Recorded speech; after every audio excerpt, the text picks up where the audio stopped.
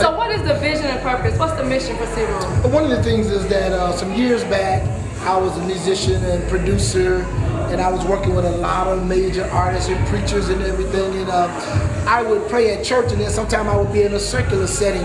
I would see some of the church people in that setting, not that they was doing anything wrong or bad, but they was there. So I would go back. I would go back to the pastors and say, "Pastor, is there anything we can do for the body of Christ that they can go without going to the Waffle House and the IHOP?" So I was told at that time that seemed like devil's business. That seemed like the devil's type of ideas and concept. We don't want no part of that.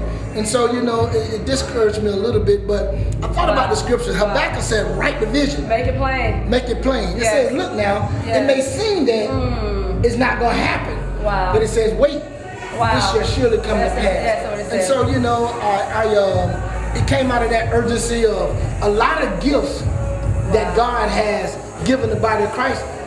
Not thrown off at the church, because I'm a pastor of the church, but the church has not embraced all the gifts of the body. So not only not embraced, rejected. Right. And so C-Room came out of that crisis and that urgency.